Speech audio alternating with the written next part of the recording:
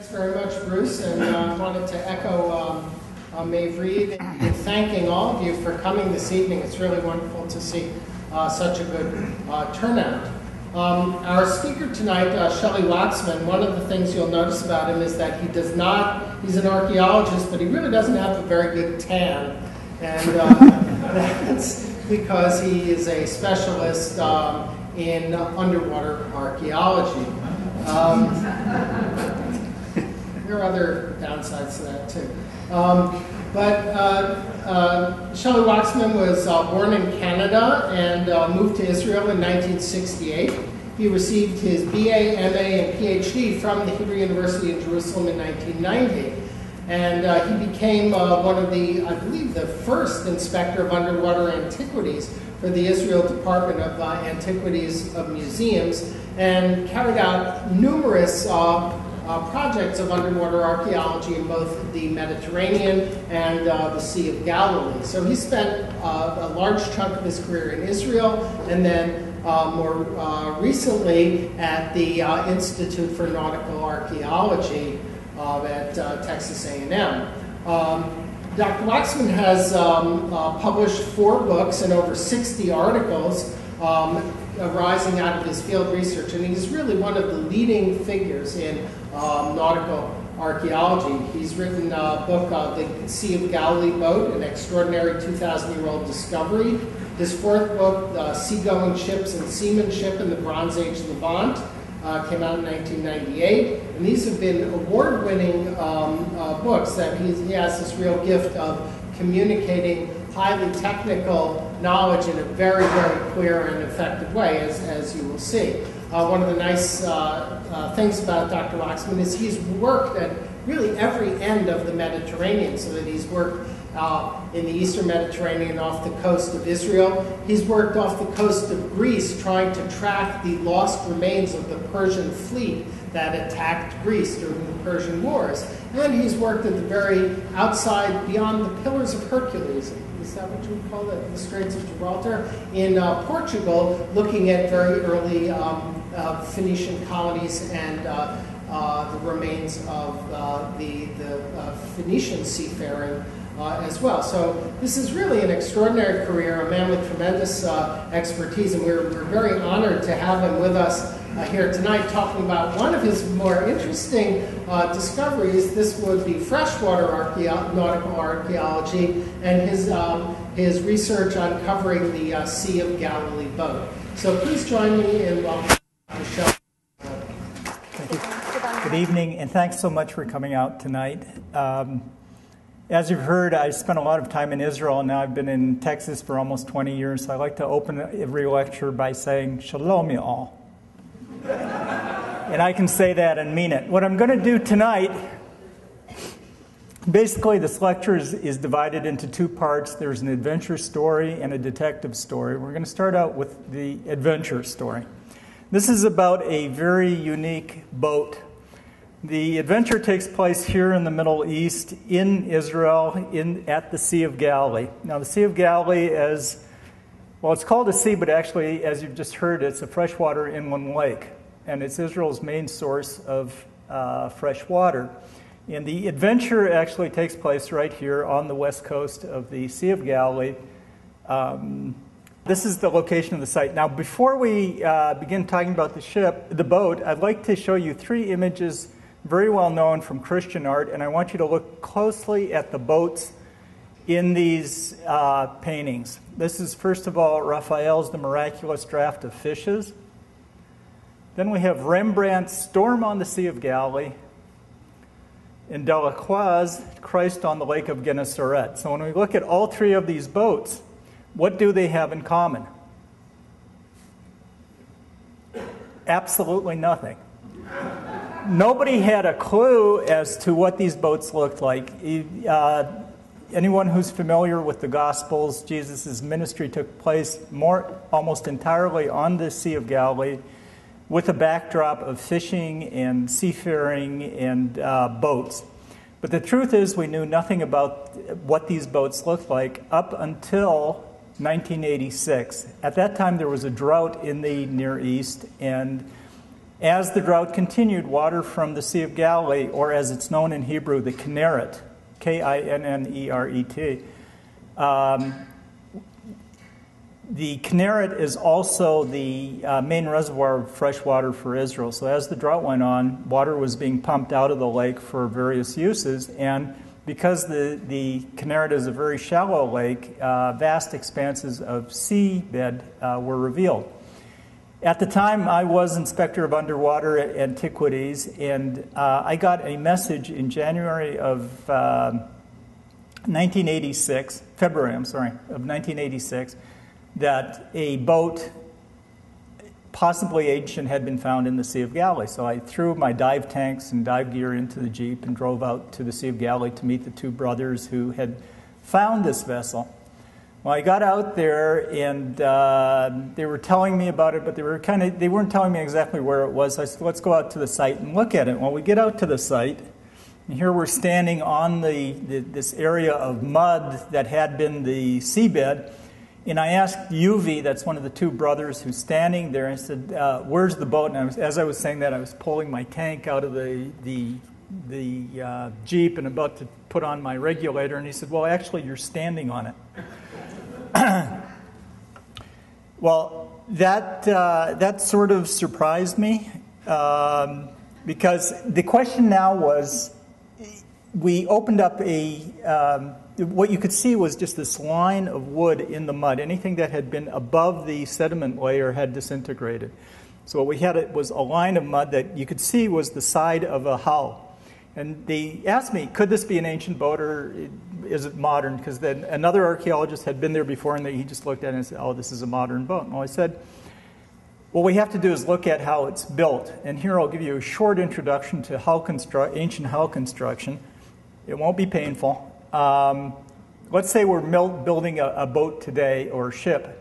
If we're not doing it out of fiberglass, how do we normally build it? Well, we will lay down a keel, then a stem post and a stern post, and to that we will attach what in correct nautical parlance are frames, but they're sometimes called ribs also. In other words, you're building up a skeletal structure or a frame-based structure which give both the strength to the hull and the shape of the hull, and very much like a human skeleton.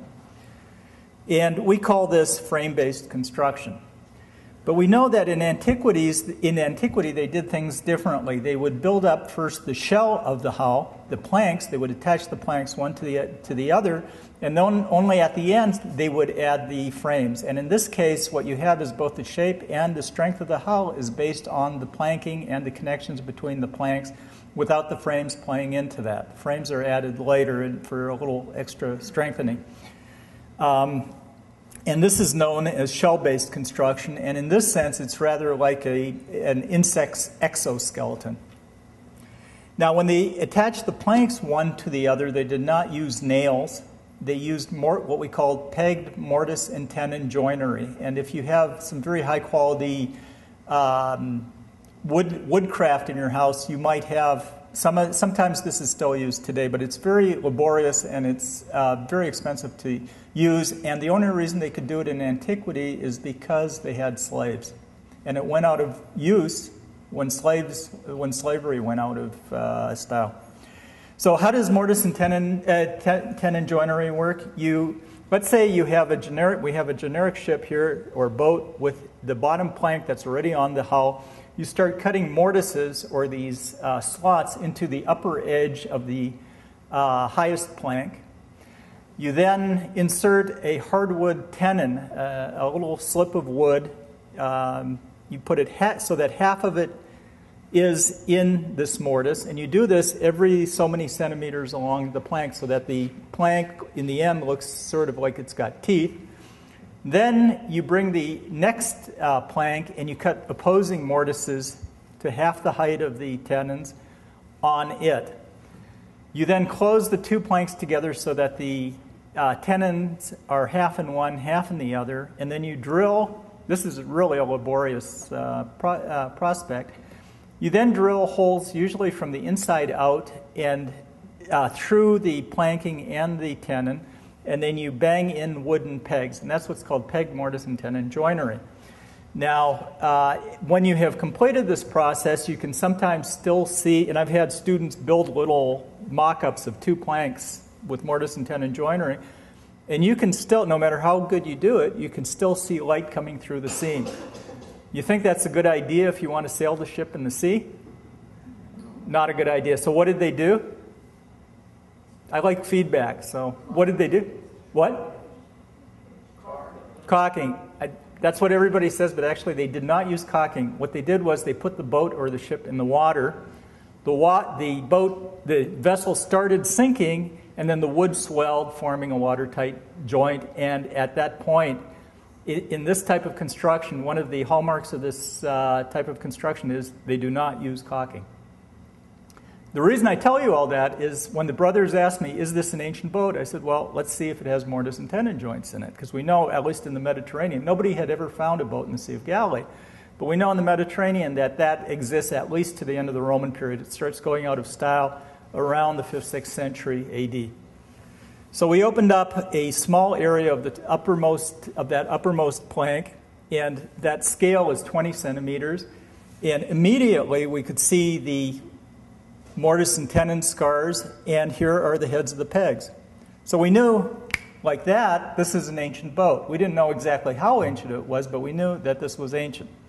Well, at this point, I love to tell the story. This was in February. It was very cold, very rainy. Just as we are suddenly standing there realizing not only are we discovering history, we're also making it, because this is the first ancient boat ever found in the Sea of Galilee.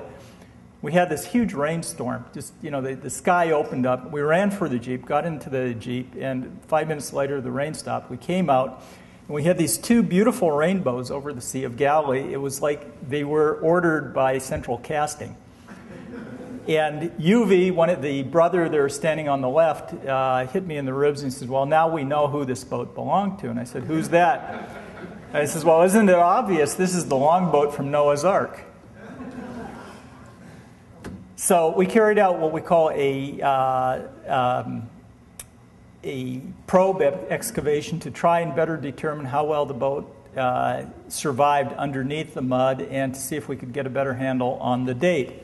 You can see here that the level of that the water is fairly far away from the boat. Just keep that in mind. We'll get back to that. During this 2-day probe, we found a cooking pot or casserole and an oil lamp, both of which could be dated to the early Roman period. That's from about mid-1st century BC till about late 1st century AD. We couldn't be sure that the pottery actually dated the boat because we had no stratigraphy here. The cooking pot was found upside down right outside the boat at the bow, and the oil lamp was found at a very high level inside the boat. We then closed, after that 2 days, it was clear that there was a lot more to do there. We reburied the boat, the small parts that we had excavated, and put stuff around the boat to prevent people from driving over it, because people were mudding, they were driving their cars over it, and that's actually how the 2 brothers first got to this boat. At that point, we wanted to keep it a secret in order to wait until the waters would come up again and we could do this as an underwater excavation. But news of the discovery got leaked to the press, and we finished the excavation on Friday. On Sunday, there was a little blurb in Haaretz, one of the Israeli newspapers, in Hebrew on one of the back pages. It was only about an inch long, and it said, a boat from the time of Jesus had been found in the Sea of Galilee. Well, that was okay, but the next day, all the newspapers in Israel and some international newspapers had frontline headlines saying not a boat, but the boat of Jesus had been found in the Sea of Galilee. Now, I should point out that there is no such thing as the boat of Jesus. Jesus didn't, to the best of our knowledge, didn't own a boat. He wasn't a boat's captain. But this idea of the Jesus boat, which is now what everybody but me calls it, pretty much, because I don't think it's fair to the Christians. I don't think you should call it. We can't make a direct connection to Jesus with this boat. So I will show you how it relates, but I don't think it's a correct name for it. But what happened was, once that got out, the there's a legend in the Sea of Galilee, just as there is in just about every body of water, that there's a treasure wreck there. And the treasure wreck in the Sea of Galilee is supposedly a Turkish boat that sank during World War I. It was sunk by the British, and supposedly it had all this money that they were going to pay the Turkish troops in Palestina of the time. Now, the story of the archaeologists trying to hide the boat together with the treasure of this other boat started getting mixed up, and we had people starting to wander the shores looking for the boat of Jesus full of gold coins. And it was quite obvious that if we didn't do something very quickly, some farmer, some ignoramus would come up with a tractor and a shovel and basically destroy this entire boat, looking for a treasure that didn't exist while destroying the treasure that did exist. So within a very few days, the department organized a excavation of the boat, which I directed. This is the first night of the excavation. And this was really, I have to say, a gonzo excavation. It was really flying by the seat of our pants. Nobody had ever excavated a ship in Israel at that time, and certainly not on land. But here you can see the stern of the boat beginning to come out. It was located so that the stern was facing the land and the bow was facing the water. In the morning, just before sunup, the wind shifted and we started getting an easterly, what's called a sharkia, and started to blow the water towards the boat. And what had happened by that time was that the water had come much closer to the boat because of all these rains that were happening at the time. And the sharkia, the east wind, is the strongest wind. It's the wind that's mentioned twice in the Bible as the one that the seafarers fear the most. And in the Sea of Galilee, it comes down over the Golan Heights and then flies across the water, and it can really cause huge waves on the west side of the lake. So we were really concerned that this was going to cause some harm.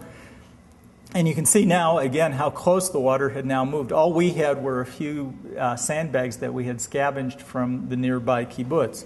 But fortunately, the night before, I had talked to people from the Kinneret Authority, the Israeli group that's responsible for the Sea of Galilee.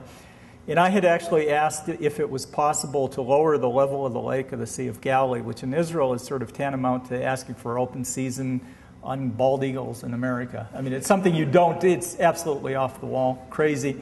And we got a visit the night before by the head of the Kinneret Authority, and he said, I got this request from the minister that's very strange, because we had ministers talking to each other at this point.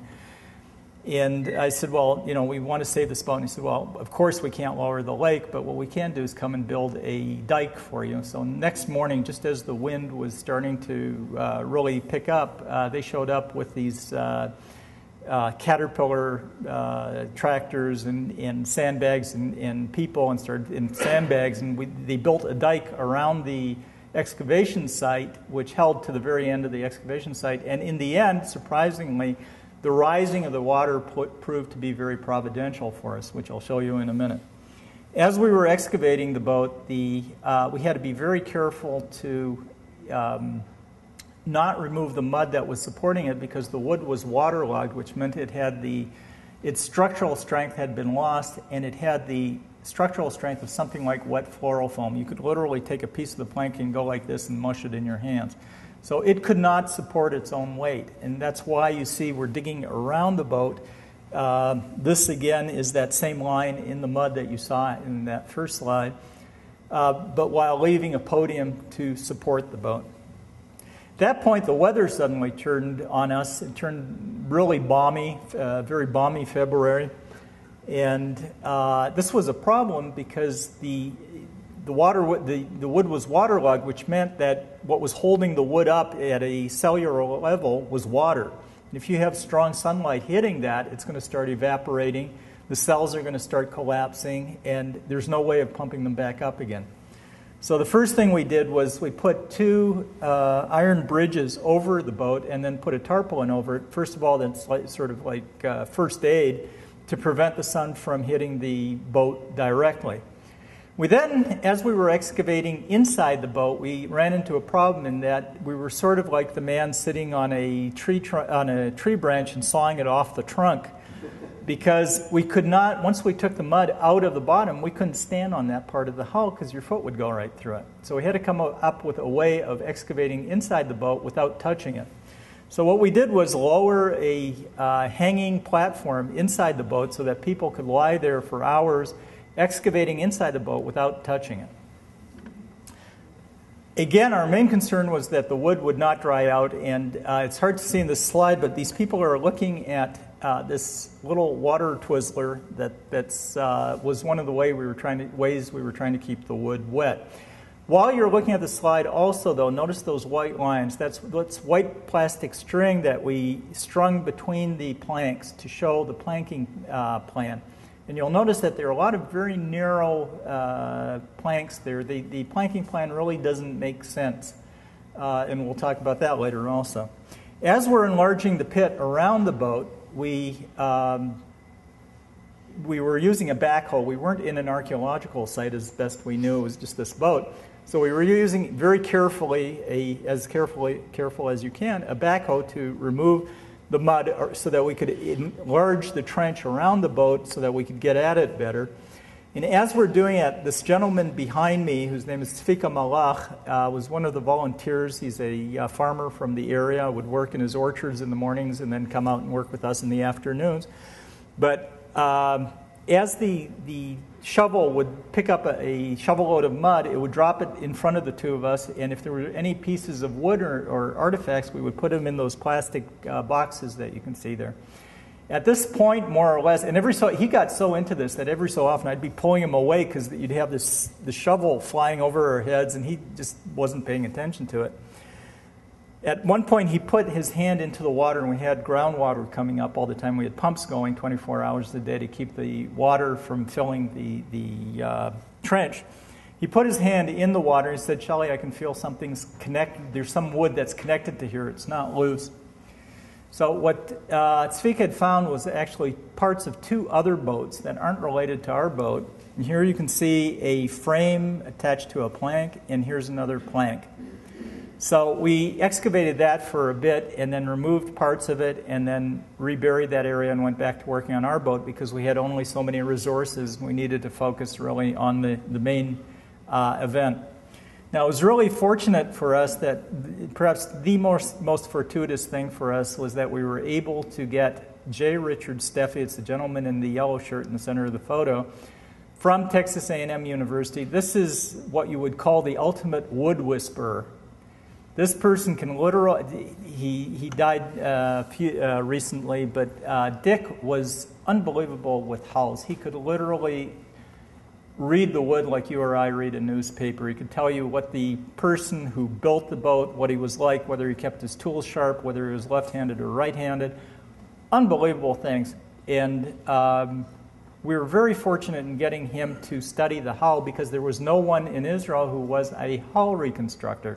This is a new division of archaeology that he actually invented and created and literally wrote the book for.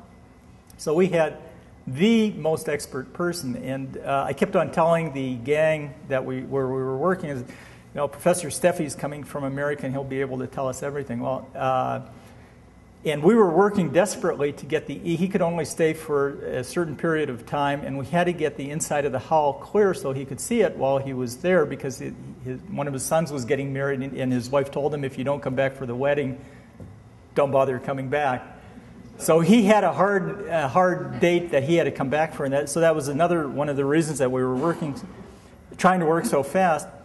But the day he came, by the time he got out to the site, it was already dark, and we would work up to 7 or 8 in the evening each night. And we had these we had these fisherman lanterns out, and it was this sort of clammy night, and he comes there, puts on his galoshes, and goes down into the pit and looks around. We're all standing there waiting for the word.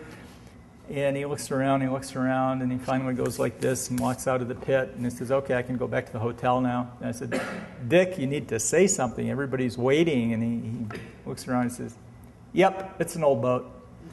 It's like, and everybody's looking at me like, "This is your expert?" But that's Dick. I mean, he knew he was pulling our legs that way. Once Dick had had a chance to look at the hull, the next question was, what do we do with it? And the solution was to move it. This is the site of the excavation. The decision was made to move it to the Yigal Allon Museum. This is a museum in Kibbutz Ginosar, which you can see is nearby. It's about 1 kilometer away. And this was just being built at the time, and it just seemed... We had requests from all sorts of places for the boat to be exhibited there, but we all really felt that the boat should be exhibited where it spent its time. And we were delighted that this structure could actually take care of the boat, and that it really was providential. Well, the question was, how do we move the boat? Normally, in a Mediterranean excavation, you take the planks apart, and if there are iron nails, they've disintegrated because of the reaction with salt water. The problem with our boat was she was telling us, she was holding on to her integrity with her nails, literally. The nails were so well conserved, so well preserved, that they had less than 1 millimeter of rust on them. This is because it was fresh water and anoxic. So the situation was that we realized we had to move the boat in one piece. But how do you move a boat that's about 27 feet long, and basically made out of wet floral foam, without the whole thing falling apart on you? Well, my conservator, Orna Cohn, came up with an idea that had never been tried before, but like I said, this was gonzo archaeology. We decided that we were going to go with that. And the idea was, first of all, between every 2 framing stations on the inside, we put fiberglass and resin frames. We placed aluminum foil underneath them so that the resin wouldn't stick to the wood. Once those were completed, we then put a very fine film of plastic over the entire inside of the hull and filled it with polyurethane. Polyurethane is like styrofoam, but it sprays on as two liquids that, when they come in contact, release heat and foam up and then solidify. And this took place simply because we got to that point in the evening, so this happened at night also.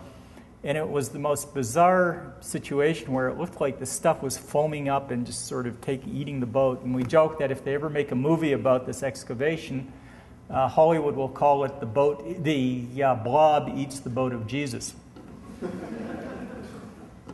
So this is what the boat looked like after we had placed the polyurethane in it. And now the question was, how do we excavate the bottom of the hull without having the whole thing collapse? Well, what we did was we excavated a row of tunnels perpendicular to the boat's keel. And you can see the gentleman in the red hat there is just beginning the first tunnel. And this is a tunnel. We'd work from both ends. This was not a lot of fun. You were sitting in very cold, wet mud and digging away with this boat on top of you.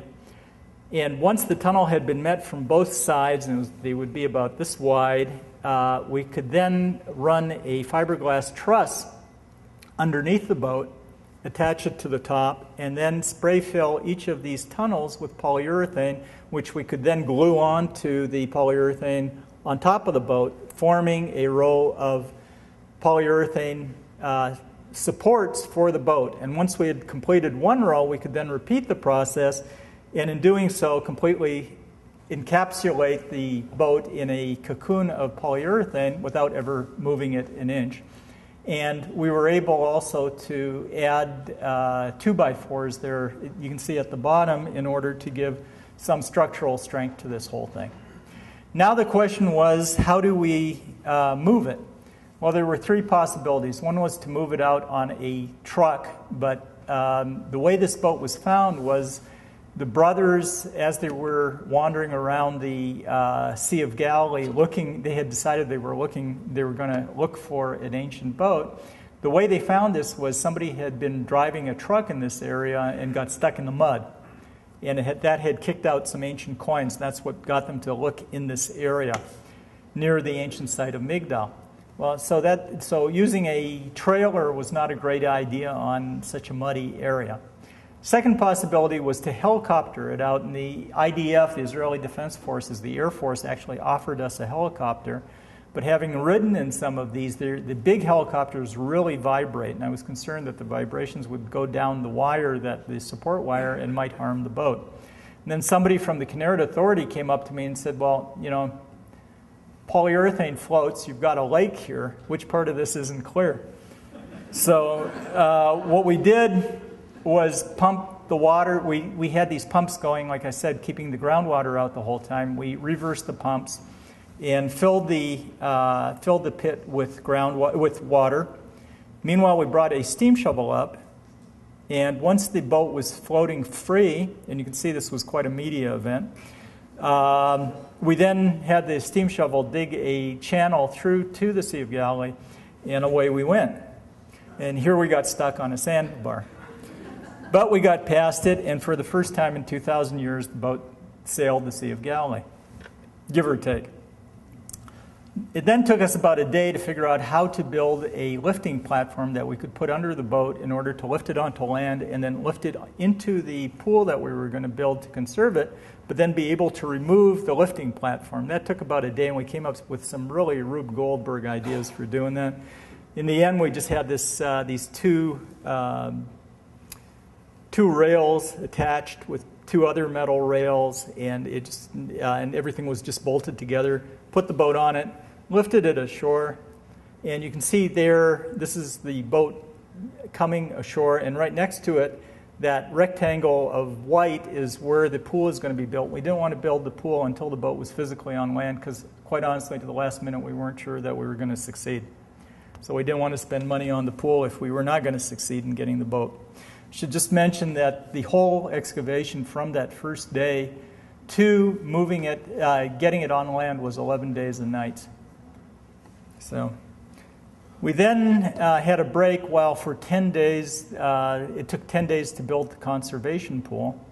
And then we had the boat placed in the pool, not without incident. At this point, the crane shifted and the boat almost fell into the pool. Previously, I told the crane operator, please be careful, this isn't a pile of bricks, this is something unique and valuable. And he turned to me and said, oh, don't worry, I know exactly what I'm doing. Well, I've learned when anybody tells you that, be sure that's when you start worrying. We had two people inside the pool. Fortunately, as soon as something happened, I told him, get the boat, move the boat back out. We sent him packing. Next day, brought in a different crane operator who managed to put it in the pool. At that point, we filled the pool halfway with water. I went in and unbolted the different pieces of the support system because the boat was now floating above it. We removed those, pumped the water out, so now we had the boat in the pool without anything underneath it. And at this point, we suddenly realized that in our rush to put the polyurethane on, we had not really thought how we were going to take it off again. And this resulted in the second excavation of the Connecticut boat. And everybody brought their own knife. One person wanted to bring a turkey carver, an electric turkey carver, but we realized that polyurethane has cyanide in it, so we thought heating it up was probably not a good idea in a semi-closed environment. If you look at our faces here, you can see how depressed we were. At this point, we thought we were losing the boat. We couldn't fill the pool with water until we had gotten all the polyurethane off, but it was taking a long time to get it off. We didn't have all the volunteers who had been working with us during the excavation, but we did have some core people there, and we just kept on working. And to make a very long and arduous story short, we did get the boat back in water and basically saved it. So that's the adventure part of this story. Here is a photograph of some of the people who, not all, because we can never get everybody in one photograph, but this is most of the people who took part in the excavation. And everybody who took part really felt they had, you could not, this was really a unique experience that everybody, I think, will remember to the day they die. Once the boat was in the pool, the department built a structure over the pool. The boat was in the right part of this, and you can see where that little dark rectangle is. That part, there was a walk-through. Did anybody visit the boat while it was in the pool? Anybody? So you'll remember this. You would walk through, there was a glass there, and you could see the pool, and for the longest time you couldn't see anything because it was being conserved in this liquid. And you literally could not see anything, and people would still come by and look at where the boat was. But this was very important because the money from that allowed us to conserve the boat. And of course, at one point I got a tourist asking me, well, this is all a great story, but what I don't understand is how did you get the boat through the doors here? This is on the left, you can see the boat in the pool getting ready for its 10-year-long bath of polyethylene glycol, or PEG. This is the material that's used to replace the water in the wood cells through a process of heating and osmosis. As you leave, you basically boil the wood in this liquid, a high percentage of this liquid, and these synthetic wax cell molecules manage to infiltrate the wood and replace the water, and then eventually when the percentage is high enough, you can then remove the polyethylene glycol, dry off the rest of the PEG. You can see on the right here, it's at the end of the process. This is after 10 years. It was 11 days to excavate, but 10 years to conserve. You then have to clean off the excess wax because it literally looks like you had dipped it in wax, which is basically what had been done. And the conservators would sit there for months using a woman's hair dryer and rags and just wiping off the excess wax. When we come to the detective story, one of the most important things is when did this boat date to? And usually shipwrecks are easy to date because if you have a cargo, you date the cargo. In this case, there was very little inside this boat. It seemed to have been a derelict when it was left in the lake. One of the good things we had was we had a lot of wood, so we could do radiocarbon dates, and we did a number of radiocarbon dates. We also had some pottery, these two pieces that I showed you, plus some other ones, some of them no bigger than your thumbnail, but they were diagnostic for an expert who I brought in whose expertise was specifically pottery from this period in the Galilee. Plus, we had the construction of the boat itself. So when I came to write the excavation report, which came out in 1990, one of the things I did was ask Dick Steffi, if you had found this boat in the Mediterranean, based on the hull construction, when would you date it to? And he said, well, it would probably be somewhere between 100 BC and AD 200. Then with the radiocarbon dates, we got a date of 40 BC plus minus 80, which gives you somewhere between 120 BC and AD 40. Now you have to remember that this gives the date of the cutting of the wood, not the date of the sinking of the ship, of the boat. Plus, as I'll show you, there is some reason to believe that this wood has been reused in another boat and possibly more than one boat. So that the dates here may be sort of slanted early. They may be needed to be pushed down. At least I think the more reliable date is the later dates here. Then we have the pottery, which again dates from somewhere between 50 BC to around AD 70. The site where the boat was found is Migdal. Who came from Migdal? Who famous from the New Testament? Anybody? Mary Magdalene. Mary from Migdal. Migdal was destroyed by the Romans in AD 67, so probably whatever was going on here ceased after AD 67 in this time range. So it's probably somewhere between 50 BC and around 67 AD. So when we put these all together in the excavation report, I proposed that the date is somewhere between, for this boat, it lived its life sometime between 100 BC and AD 70. Now that doesn't mean it was on the lake for 170 years. It was probably usable for maybe 10 years or perhaps a little bit more than that. But it's somewhere within that time range. Another thing we learned about the boat, and this is from Dick Steffi's study, is that this literally is an old boat. It's not just an old boat for us, it was an old boat when it got into the lake. And one of the ways we know that is that there are a lot of repairs to this boat. Some of them are as prosaic as metal staples. These things are about yay big. They look big there, but they're only about this big. And they're placed across planking seams where the mortise and tenon joints had begun to weaken. We also found an interesting phenomenon here in which the pieces of the boat had been removed in antiquity. Here you're looking at inside the bow of the boat, and you can see a sort of darkened area here. This is a frame station. It's where there had been a frame or a rib, And you can even see these nails sticking out. Now, the frame hadn't rotted away. Somebody had literally yanked it out in antiquity. Again, here we are looking in one of the tunnels that we dug underneath the boat. And you can see these three items here. Okay, here's your flash quiz. What are these? They're mortise and tenon scars. What are they doing here? Absolutely nothing. This is a reused piece of wood. And here we go at the stern, and here you can see what's called a scarf. This is a locking mechanism that attaches the keel that's coming out on the right there, and it would have locked into the stern post, but the stern post is gone. What happened to it? It didn't rot away. Somebody removed it in antiquity.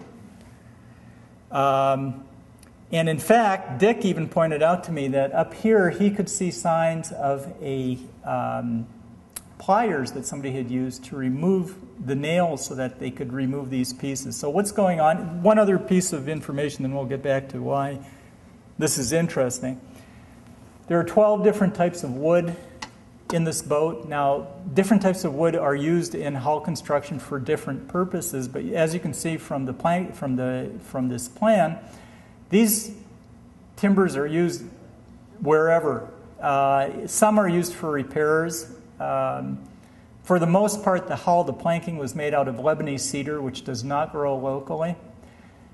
All the others do grow locally, and if you visit the boat in Israel, one of the really nice things that they've done is they built a row. They planted a row of trees so that every single tree type of wood used in the boat is on this entrance to as you walk into the museum with the identity of that wood. I think it's a really beautiful thing.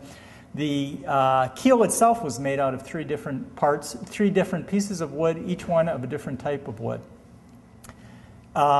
When you put all of this together, the pieces that are being removed from the hull, the pieces that are being reused in the hull, and I remind you of that early shot of the people looking at the water sprinkler and the narrow planking, all that suggests that this boat was built out of bits and pieces of older boats, or an older boat that was taken off and reused, possibly more than once. Dick Steffi, on the first day when he came to look at the boat, he got really annoyed. He would take these things personally. He got very annoyed at the ancient boat builder. And he said, this guy doesn't know what he's doing. Look at this planking scheme. It's absolutely ridiculous. This is really annoying. And he just went off in a huff. And the next day he came back with his beatific smile, and he said, I was totally wrong. This is an expert boat builder, but he was working with inferior materials. This is all he had. And I keep telling people when I give lectures in churches, this is a great source of a sermon, I think. Building something from nothing. This is literally taking bits and pieces of wood that on the Mediterranean coast would have been used for kindling wood and building a boat out of it that could be used. This is also extremely interesting when you read Josephus, or Josephus, the 1st century AD Jewish historian, or the Gospels, and you read about how people are being overtaxed and they don't have money and they're very poor. Well, somebody who owned a boat like this was not at the bottom of the economic food chain. This is somebody who could hire people, as we know from the Gospels. So to see that this is what somebody who had some money, what he was using, it really hits home the poverty that these people were experiencing under the taxation of the Roman administration. One of the most memorable moments for me during the excavation was the first day that Dick arrived, and he came over to me after a while, after he had a chance to look at the hull, and he said, this is a later, this is the drawing that we published. It's his lines drawing. It's showing the boat three-dimensionally in three views. But he said, this is what I think the boat looked like. It would have had a cutwater bow, which you can see in sort of dashes at the right side. It would have a recurving stern. And I said, well, how many oarsmen do you think this boat would have had? He said, well, I figure this size boat, probably two to a side. I said, do you think it had a sail? And he said, well, I haven't found a mast step. A mast step is what you put under a mast so that the pressure of the wind doesn't translate straight into the hull. He said, but I did find at the center of the hull there were 4 nail holes and a discoloration, which means that there had been a mast step there, but somebody had removed it in antiquity. So the answer is yes, there would have been a mast here. It would have also been able to be used to sail it. He goes away. 5 minutes later, I get a visit by 2 Franciscan archaeologists who were excavating it right next door at Migdal, and they come over and I show them around the boat, and they said, not to be outdone, they say, well, we have an ancient boat also. And I said, oh, really? I thought this was the first one. He said, no, this one is in a mosaic, a 1st century AD mosaic. And I said, oh, that's really exciting. Maybe it represents the same type of boat. Please draw it for me. And what they drew was basically identical to what Dick had just described to me. Here's the what has become known as the Migdal boat mosaic. Now, this might not represent a boat. It might represent a model of a boat. But for our case, it really doesn't matter. Here you've got the cutwater bow that he was talking about, the recurving stern. And when I asked them how many oars this boat had, they said, well, it had 3 oars. And I thought, well, I said, well, maybe this is a bigger boat than ours because we think ours would only have 3 oars. Well, after the excavation, I went back and was preparing the excavation report, and this was before the days of Photoshop and electronic photography and all that. So in order to draw this mosaic, I projected it on a piece of paper on my refrigerator and began drawing each of the tessera, each of the stones. When I got to the stern, I literally jumped up in the air because I noticed that the stern oar widens at the bottom. In other words, it's not an oar, it's a quarter rudder. And this, in other words, there would have been 4 rowers, like Dick had predicted, and a helmsman captain. And even if it had 2 quarter rudders, it would have had 1 person steering it. Well, this, if I was living in a cartoon world, you would have seen a big light bulb go off near my head. Why? Because one of the big questions for this excavation report was, we have stories of boats on the Sea of Galilee. We have a representation of a type of boat, and we have our boat. But how do we make the connection? Is there a connection here? Is this the type of boat mentioned in the Gospels? Is this the type of boat mentioned by Josephus when he talks about things happening during the Jewish war on the Sea of Galilee?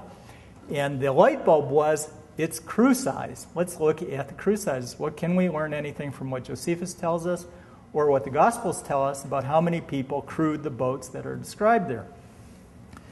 Well, the first thing I went to was Josephus, and he describes a situation in which for some unclear reason, the Zealots had decided to make him head of the Jewish revolt in the Galilee. Why they would put somebody like that in charge, not clear. But at one point, he was at Migdal, which was one of the bases for the revolt, and Roman cavalry had arrived at Tiberias, and Tiberias didn't want to have anything to do with the revolt. They wanted to stay peaceful, and they were about to go over to the Romans. The problem was this was Josephus had just sent his army off for a weekend R&R, and he only had 7 soldiers with him, so he devised a ruse. There were many boats at Migdal that the rebels had kept with the idea of either attacking or escaping from the Romans. So he collected these, and this is what he says. Then Josephus collected all the boats that he could find on the lake, some 230, with no more than 4 sailors in each, and with this fleet made full speed for Tiberias. Well, when he got to Tiberias, he kept most of the boats far away from shore, and the Tiberians thought this was a war fleet full of soldiers who were coming to kill them. Rebel soldiers that were coming to kill him. So Josephus was able to trick the Tiberians into giving hostages and getting on these boats. And what he says then is that as the boats were successively filled with these hostages, he ordered the captains to make with all speed to Tarichai. Tarichai is the Greek name for Migdal. It means salted fish in Greek. So here we can make an equation: 4 sailors and 1 helmsman, captain, 5-man crew. This is the same type, but he's talking about the same type of boat that we found that is in the Migdal mosaic. When we move to the Gospels, we get to Mark 1, where Jesus is walking along the shores of the Sea of Galilee, and I'll just read it. He went a little farther on and saw 2 brothers, James and John, the sons of Zebedee, They were in the boat getting their nets ready. As soon as Jesus saw them, he called them. They left their father in the boat with the hired men and went with Jesus. Well, we can turn this also into an equation: 1 James, 1 John, 1 Zebedee, 2 or more hired men give you a crew of 5 or more. Zebedee had the same type of boat. The only other specific boat we hear about is that of Simon Peter in John 21. And here, after the crucifixion, he goes out fishing with 6 other disciples, making a crew of 7. Of course, if you're going to fish, you need more people than just a rowing crew. So again, we can say that Simon Peter also had a boat of this type. During the excavation, we kept on being asked, could Jesus and the 12 apostles, could 13 people have gotten into this boat? And we kept on backing off and saying, well, we don't know, and we don't know, and we don't know. And of course, Dick, with his wry sense of humor, one night at one of our meetings, comes in and he's looking really serious, and he says, I've just calculated how many people could get into this boat. Oh, Dick, tell us, how many people? And he says, well, I figured 12 people could get into the boat, and one would have to walk alongside. But actually, what's interesting is, despite all the paintings of Jesus and the 12 apostles in the boat together, paintings and statues and whatnot, in fact, if you read the Gospels carefully, it never says that he was in the boats in any of these voyages that are recorded with the apostles. It says he was in the boats with the disciples. The apostles were chosen from the disciples, so there's no way of knowing from the Gospel stories how many people were actually in the boat. But here Josephus comes to our help, our aid in learning how many people actually could be in this boat. Because when he's talking about the boat he was in when he goes to Tiberias in the sham fleet, he says, I also went on board one of these boats with my friends and the 7 armed men already mentioned and sailed for Tiberias. So here we've got 1 Josephus, 7 armed men, 2 or more friends, 4 sailors, and 1 helmsman captain gives you 15 men on the boat. Just to show you that this is not an exaggeration, when he's talking about the first boat that is taking hostages from Tiberias, he says, 10 citizens, the principal men of Tiberias, at once came down. These he took aboard one of the vessels and carried out to sea. Well, obviously, the 10 men weren't there by themselves. There was also a 5-man crew. So again, you've got 15 men in the boat. So the answer is, had Jesus and the apostles actually wanted to sail in one of these boats, they could have. But that raises the question of how much did 15 males weigh? And I took this question to a physical anthropologist, Joe Zias, who at the time was working for the Department of Antiquities, and I said, how much did people weigh in those days? And he said, well, guess what, Shelley? We can't weigh people from those days anymore. But as I was looking crestfallen, he said, but, there are certain equations that exist between how tall people are and how much, on average, they would weigh. And I'm sure you're familiar with this if you had anything to do with life insurance. Adult males, skeletons that were found in the Galilee, presumably Jewish adult males, their average height was 5 foot 4.5 inches or 166 centimeters.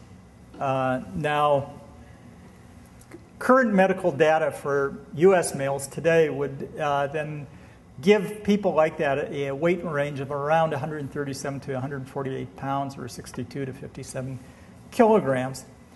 As we can imagine, that this population was probably thinner than the supersized generation that we live in today. They were probably of lighter build, so we can probably suggest that, say, around 140 pounds would be the likely top limit of how much they weighed. And if you multiply that, that's what you get, and it works out for a boat. Now, another thing that while all the in the press, everybody was talking about the boat of Jesus, in the excavation, we were thinking this might be a boat from the Battle of Migdal. This is a battle that Josephus describes, very bloody. 6,000 Jews were killed at the end of it. This is a battle in which first there was a battle outside the city of Migdal. The Roman forces led by Titus, the son of Vespasian, both of whom later became emperors. And then once the battle was lost to the Jews, they ran inside the city. And Titus, with his cavalry, swam their horses around the walls that protected the city on the land side, and that's how they got into the city and began slaughtering the Jews inside the city. But then some of the Jews managed to make it onto these boats, the same boats that Josephus used in his sham fleet, and headed out into the lake. The next day, Josephus tells us, Vespasian ordered certain craft to be built, and he uses the Greek term schedia, which is usually translated as a raft. It's what Odysseus built when he wanted to get away from.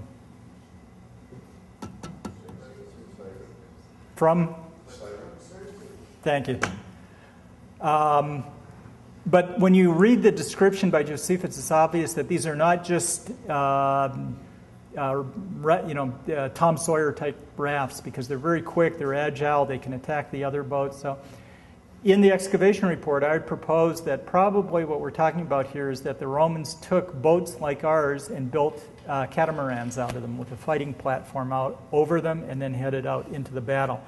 The only evidence that we have for this today are these coins. Some of the Judea-Captic coins, the coins that were minted by the Flavian emperors, have the emperor standing on the bow of a ship. And these are Judea-Captor. They're the coins commemorating the capture of Judea in AD 70.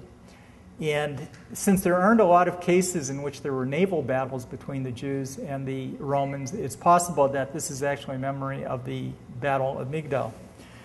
During the excavation, because we were digging day and night, and I was concerned that we were pulling up the mud in clumps, I was concerned that we might miss artifacts. So I went to the rather extreme edge of things and recorded the mud as artifacts, and took it away in these boxes. All the mud inside the boat, we recorded exactly where it came from and within a meter around the boat, and then dumped it in a field nearby with numbers in each pile of mud.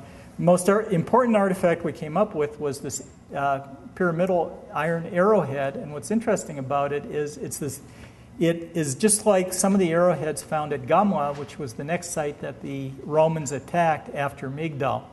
And in this area here, there's a very interesting description by Josephus of this battle also. He talks about how they broke through the wall, but in this area, in the red circle there, they found something like 1,200 arrowheads. And some of them are almost identical to what you can see. The one on the bottom, the second from the left at the bottom, is almost identical to the one that we found. So it seems fairly likely that that arrowhead may have come from the Battle of Migdal. But again, this does not force the boat to be from the Battle of Migdal. In fact, when we put all the evidence together, what it looks like is this is an old boat that had served its time on the lake, and when the captain realized that he probably couldn't get through another winter, he brought it ashore somewhere where boats were being repaired and or built, and basically gave it in as a trade-in, so that all the reusable wood could be taken off and used on his new boat. And this vessel was then pushed into the lake. The bow was found to be sitting on a tree trunk. And it's not that the tree had grown there, it's rather somebody had put a tree trunk underneath it so that the boat was lying at an angle like this with the bow high and the stern down. And that's why if you look at the lines drawing, you'll see that we have less of the bow than the stern, because less was buried in the mud because the bow was being held up by that tree trunk. So this was basically sort of like a jalopy next to a garage, and it was probably used there for taking spare parts whenever you needed one, until there was some event, which must have happened fairly soon after the boat was put in the lake, when there was a lot of sediment that buried the boat to the point that it was not usable anymore, and it was forgotten until it was found by the two brothers. Now, when I came to the States in 1990, I wanted to keep a connection to the boat, but it's a bit hard when you're on the other side of the world. So I had one of my students, one of my graduate students, this is Bill Charlton, build a 1:10 scale model, not a replica, but a model of a generic Sea of Galilee fishing boat based on all the evidence we had from the boat, from iconography, and from ethnography. And This model is now exhibited next to the boat itself. It was donated to the museum, and that character that you can see standing there is to scale, 5 foot 4.5 inches. Primarily, it was probably used for fishing, and I'll talk about that in a minute. It also, as we know from both Josephus and the Gospels, it could be used to transport people and supplies, and basically anything to earn money. Now, one of the interesting things is what type of net was most likely used with this boat. And we have this reference, this parable of Jesus to heaven being like a net. He says, again, the kingdom of heaven is like a net that was thrown into the sea and caught fish of every kind. When it was full, they drew it ashore, sat down, put the good into baskets, but threw out the bad. Well, Jesus is not passing moral judgment on fish. What he's saying is they kept the kosher fish, which were marketable, and threw away the non-kosher fish, which were not marketable. In this case, the only non-kosher fish would be a catfish. But the type of net that he's talking about here is the seine net. That's actually the term that's used in that passage. The seine net works so that it's a long, narrow net with lines at either end, weights at one at the bottom, floats at the top. And the way you use it is by finding a shoal of fish that are clustering near the shore. And then you drop some people off with one side of the net. You slowly row out, paying out the net, and try to encompass the net, encompass the fish so that you catch the fish between the net and the shore, and then you drop the boat off at the other side. Everybody jumps out of the boat, and you pull the net ashore. And that is the type of net that was probably used with this boat. It's a very big and heavy net. And one of the interesting things is that they had boats of about this size used with that type of net on the Sea of Galilee up until the 1920s. They were called Arabia boats. One of the elements that they had there was that they had a big stern deck. We don't have that in the Sea of Galilee boat because it was probably removed. Dick felt that there was some evidence in the way that the frames were lying that there had been a stern deck there, because it's virtually impossible to use a seine net if you have to pick it up from the bottom of the hull. But this also might explain another reference in the Bible when in the New Testament when Jesus is sleeping in the boat, and one of the references he's sleeping in the stern on the pillow. Well, if he's sleeping in the stern, where would he be sleeping? Underneath that deck. That would be the quietest place. Now, what is the pillow? The best explanation that I've heard so far is sometimes in recent memory, when you're sailing with these types of boats, you would have sandbags with which you could ballast the boat. And these were known in Arabic as mahadad zabura or kis zabura. Kis zabura means a sandbag. Mahadad zabura means a sand pillow. And I've got it on good authority of people who have actually used them, that occasionally people would go to sleep on them and use them as pillows. So that might explain that reference also. So that's my story, and I'm sticking to it.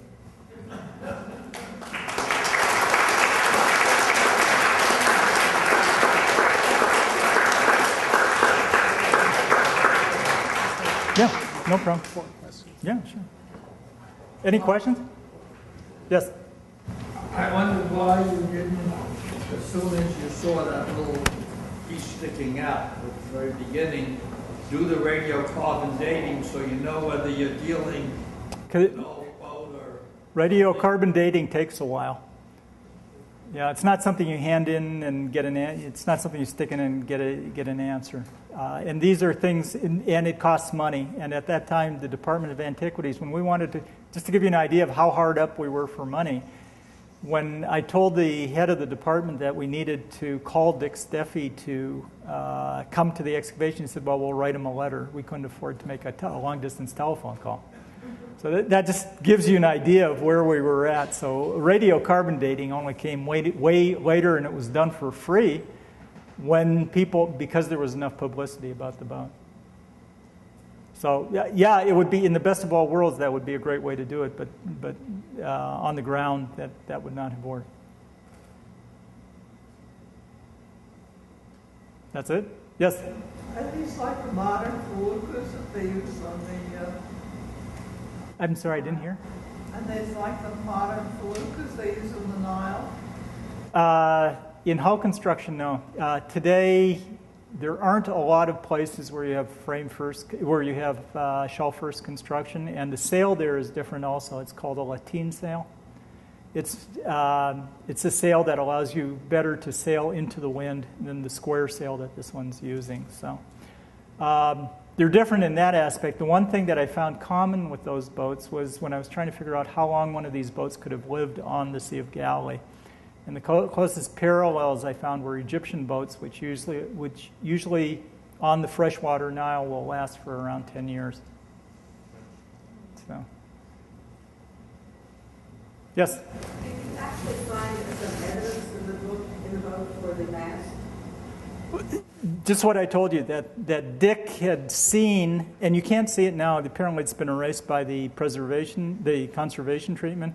He had seen in the center of the keel, on the top of the center of the keel, a discoloration, like I showed you at the bow there where the frame had been removed, and 4 holes where there would have been nails. That's all we had. We had the shadow of it. So the having a mast step then tells you that it would have had a mast. And then you can relate that also to the mosaic showing the ship with a mast. Yes?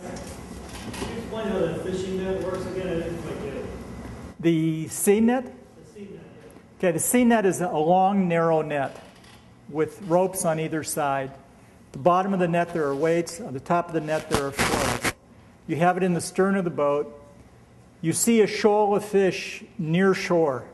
You go to one end of the shoal, or a bit farther away from it. You drop off some men very quietly so that you don't scare the fish. And they're holding one end of the net.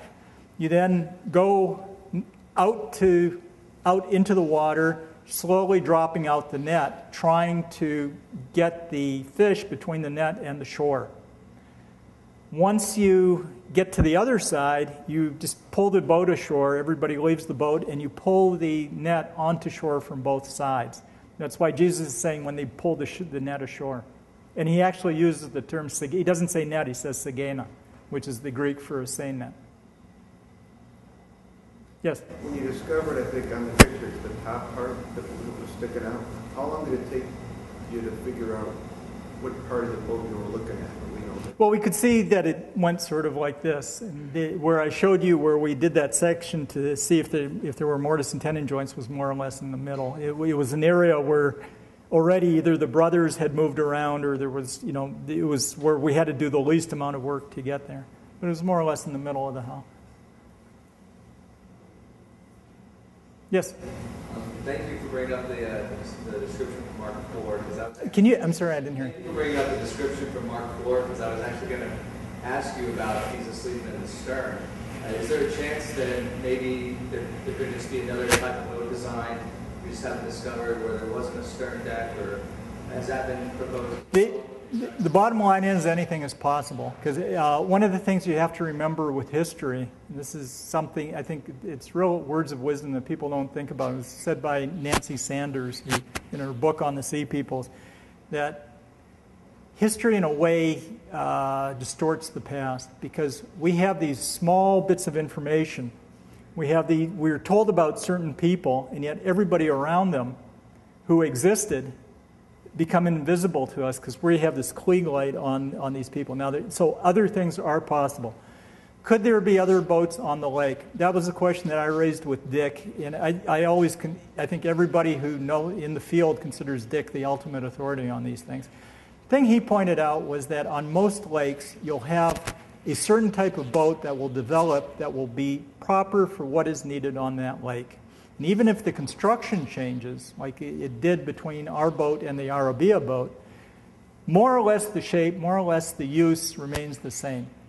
And there usually isn't more than one boat doing the same thing on a given body of water. Now, you might have a smaller boat, and they're in the, I wrote 2 books on, there's the excavation report and a popular book on the boat. And in both of them, I propose that there may be some evidence for a sort of a rowboat, smaller type boat. But I don't think there's another type of boat other than this one. There probably wasn't another type of boat other than this one on the lake for that size. Now, You might have got a bigger one or a small one, but that's the basic shape. Yes? What happened to the other boats that you had found parallels with? The thing was this, that I would have loved to continue burrowing, excavating those. Once we found them, we moved the shovel off and we excavated about yay much of them. And then we just removed what we had, recorded it, photographed it, drew it, removed it, and put sandbags over the area, and went back to working on the boat because I just did not have enough ability to deal both with the boat and this thing over here. And at a certain point, you just have to say, this is my main goal, and this is what I'm going to work on.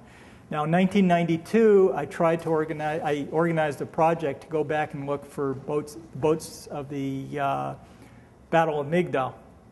And up until 1992, the drought that had started in 1986, the lake had been totally dry. As soon as I decided to do that, there was snow, there was water, the lake filled up. It had never been that high. They literally had to let water out. So instead of doing a land walking survey and looking back at those remains that I wanted to look at, I did a bottom penetrating sonar survey with a boat. And the problem with that was we found that the Sea of Galilee has a lot of methane gas. And for a bottom penetrating sonar, it can look through rock and sand and mud and whatever you want. When it gets to bubbles, it just bounces off. So we didn't get very far with that. And when we went back to the site where the boat was excavated, some trees had grown there, and we got the bottom penetrating sonar in a underwater survey stuck on a tree.